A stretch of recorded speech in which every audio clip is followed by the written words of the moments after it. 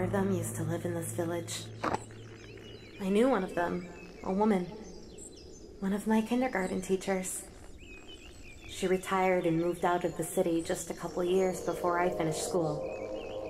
She could have retired earlier, but she loved working with children. So she kept working till she couldn't be on her feet so many hours of the day. I don't think she had children of her own. I used to visit her at the kindergarten and later out here.